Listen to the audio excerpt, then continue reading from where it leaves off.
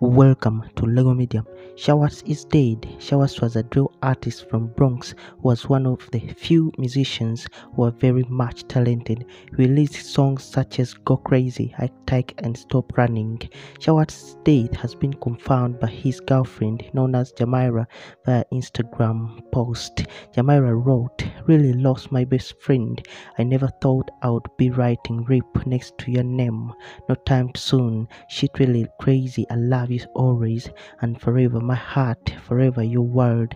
Chii Wvttz, according to our sources, died on Sunday, February 6th, 2022. His demise has been shocking one for a lot of fans looking at how promising his career was. Chii Wvttz began his music career a few months ago. His first music video was uploaded on YouTube a year ago. The video was for the song dubbed Sanctioned and had viewers streaming it for over 10,000. Exactly 5 days to his death, he uploaded another video.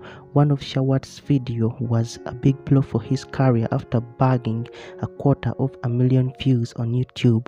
Chii Wvttz is said to have met his untimely death during a shooting in Bronx. He was said to have sustained severe injuries.